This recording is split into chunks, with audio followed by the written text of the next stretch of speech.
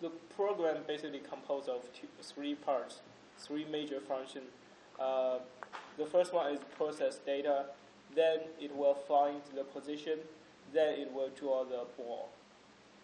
So because the data from the accelerometer is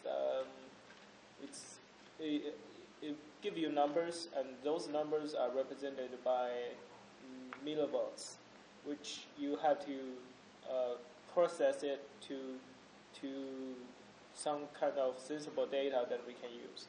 So the first part, processing data, is basically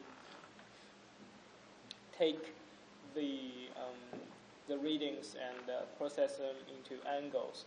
But right now, because the lack of technical definition for the accelerometer, we use the set of definitions that we find online and come up with a set of angles that's working. But the angles has to be recalibrated, and the positioning part is going to do this. It's basically at first what I did is to measure every position, every extreme position, for example 90 degrees or 180 degrees, and take the readings and then map them out. After I map them out, I start with the finding position function.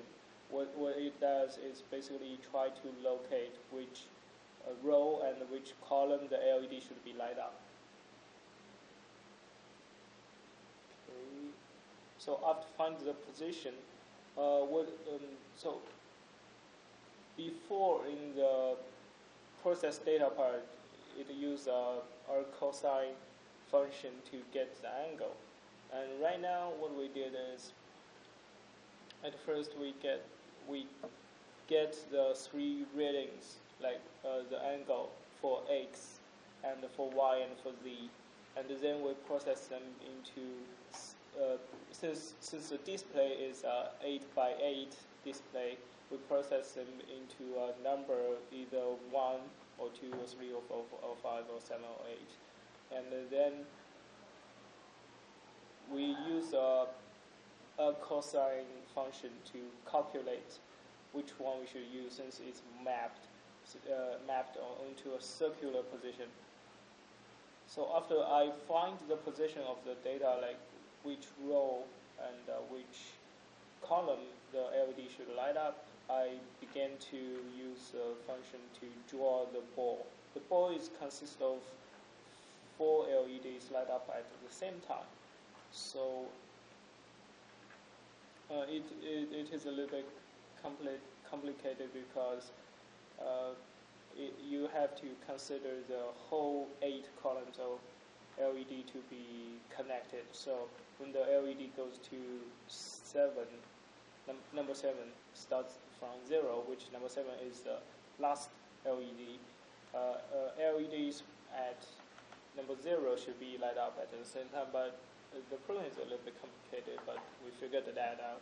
And if the position, the balloon goes to the top of the LEDs, which starts from 0 to 7, the LEDs, the balloon, the 4 LEDs that supposed to light up doesn't go through at the beginning, but right now they're working now, so that's a part we did. And at last there is a test program, basically light up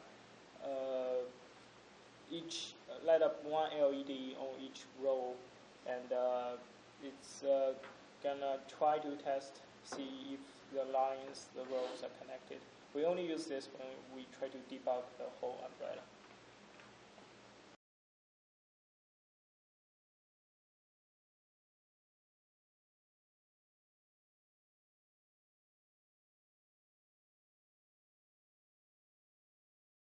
For the socket part, we use 8x8 LED, so it's 64 LED, and we do it horizontal and vertical.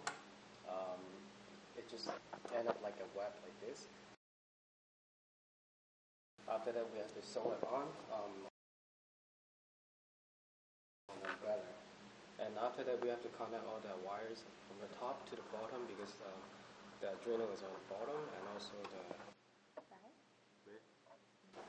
the sensor. So just that.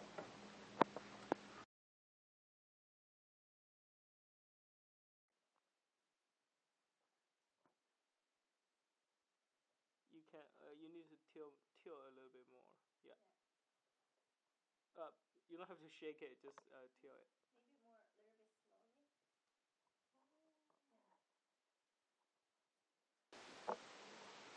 Yeah, the umbrella's kind of heavy, but it was fun to play with. Like, it gives you something to do when it's really raining.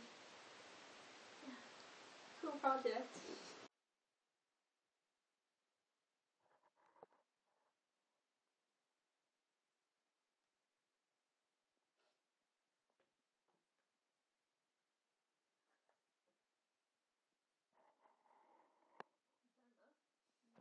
I think if these things can be used outdoor, it will be so fun. Cause like normally when we are using umbrella, when it's raining and maybe no one beside you, you will be like kind of boring and stuff. And then if we're holding this umbrella, we can at least play with it and make yourself more interesting while you're walking alone or something.